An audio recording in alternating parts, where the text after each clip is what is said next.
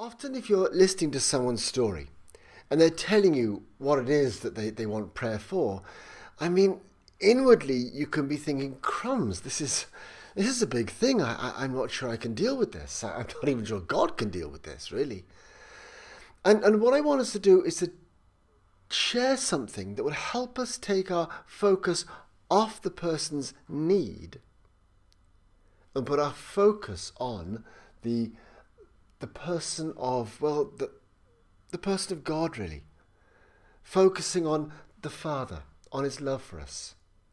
Focusing on Jesus, his presence right here with us. And focusing on the Spirit, his power within us. And that's what I want to do. And I want to suggest that when we pray for people, it's like bringing each of these points of focus onto somebody. It's almost like, shining light on somebody. And we begin by shining upon them the light of the Father's love. And then shining upon them the light of the presence of Jesus. And finally shining on them the light of the power of the Spirit that is within us. And that's what I want us to look at. So let's begin with this sense of focusing on the Father's love. Focusing on the love that the Father has for the person for whom we are praying. It's interesting. Jesus said this. He said, when you pray, say, Father. Say, Father. And I think that's not so much a command. If you don't talk to Father, well then, don't bother praying. But it's more, I think, of an invitation. An invitation for us to enter into the most glorious relationship there is. That of Father God and us, his beloved children. And I know that for many people, just using this word Father can be a very difficult word because, it conjures up images of their earthly fathers. And that might not have been a very good relationship. If your earthly father was absent or in some way abusive or unkind, that can affect the way that we think of God as Father. We think that he as Father is probably the same as our earthly fathers were.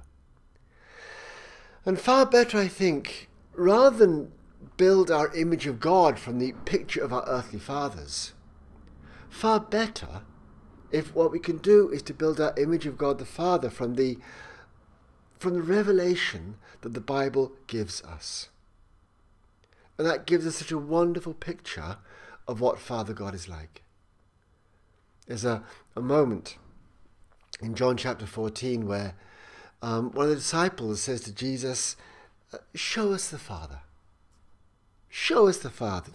What's God really like? Tell us, what is God the Father really like?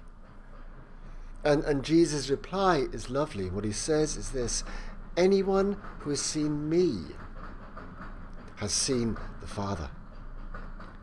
If you want to know what the Father's like, look at me.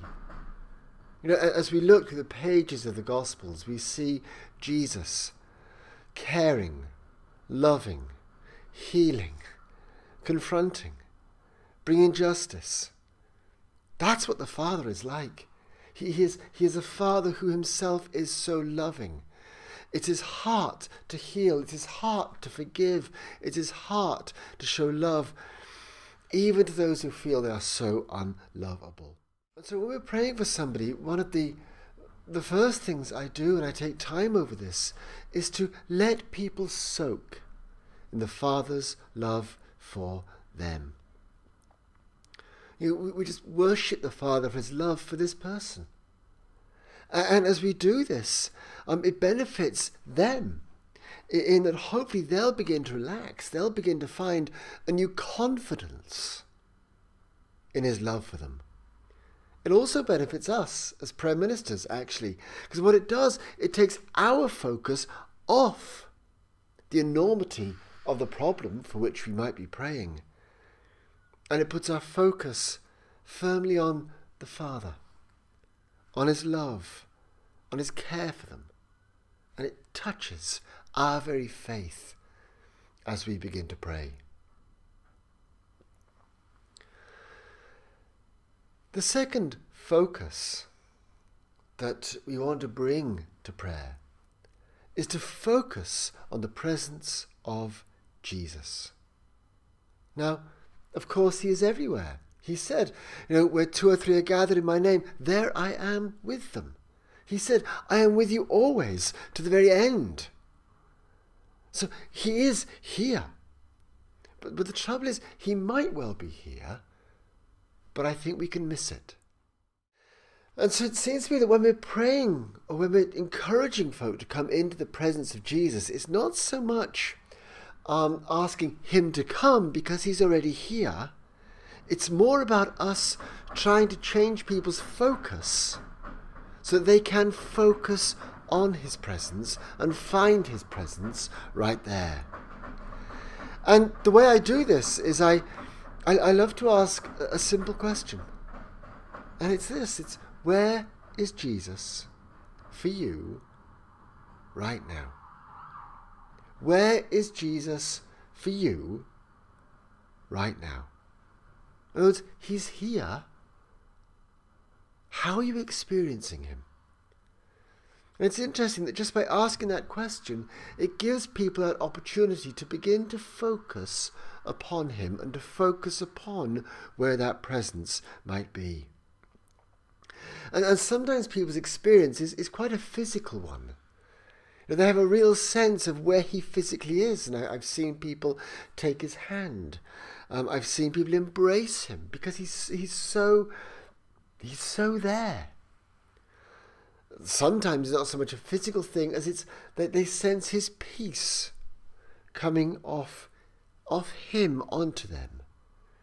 And if you think about it, one of the titles given to Jesus is he is the Prince of Peace, is what Isaiah says about him. And as folk encounter this sense of the presence of Jesus, I love to let them talk to Jesus. What is it they want to ask Jesus? What do they want to say to Jesus? Because we're not the interpreters of their prayers to turn their words into something that is acceptable to God. I think we're just there to help them find Jesus. So what do they want to say to him? And it's fascinating because their problem might be really quite deep-seated. And if they were to tell us their problem, it might take them a long, long time. But when they tell Jesus directly, they can do it so much quicker, because they know he knows. So let them talk to him. What do you want to say to Jesus? What do they want to say to him? And another part of conversation really is to let Jesus speak to them. And a lot of folk, I think, feel that they're not really good at hearing God. Other people always hear God more than they do. Well, actually, I think we all hear God. We just don't recognize it as being God's voice. And his voice can come like a spontaneous thought that comes to our minds, or like a picture that's suddenly there, or we're reminded of a Bible verse that just comes there into our minds. And so often this can be the very voice of God speaking to us. Take it seriously. Why is he saying that to you? What's he trying to tell you through that? So it's letting folk have this direct encounter with the presence of Jesus. And the final focus, the final, if you like, spotlight we're shining onto this process of prayer, is to focus on the Holy Spirit, to focus on, I think, the power of the Spirit that is within us. Paul calls us temples of his Holy Spirit. If you like, buildings set apart for the presence of the Spirit to dwell within us. And with that Spirit, there comes this amazing power. In his letter to the Ephesians, right at the beginning, Paul is talking to all of them, and he says this, I pray that the eyes of your heart may be enlightened, in order that you may know. Now, you see, he's not praying that they would get anything new. He's not praying them to receive anything. What he's praying is that eyes be opened, that they would know. And he goes and lists three things he wants us to know, and it's the third that's most interesting for us. And the third is this, it's to know his incomparably great power for us who believe. And that power, he says, is the same as the mighty strength which he exerted when he raised Christ from the dead. All right, so he's not praying for more of God's power. The implication is we have this power. It's there available for us. His prayer is that we would know that this power is there for us. And so when we place our hands on the sick, it's not just us doing that. It's not just an action on our part. What it is a sign of the very power that's available flowing through us to them. And our words can actually be few. The words of Jesus when he ministered were actually few. We speak healing to this condition. Or Jesus, bring your kingdom to this person. See, people don't need our analysis of their problems. What they need is the power of God to bring touch to them. So that's what this glorious ministry of healing really, I think, is about. It's lifting our eyes off people's problems, encouraging them to lift their eyes off their problems, to focus on the wonder of the Father's love for them, to focus on the reality of the presence of Jesus with them, and to focus on the wonder of this incredible power of the Spirit that's available for us who believe.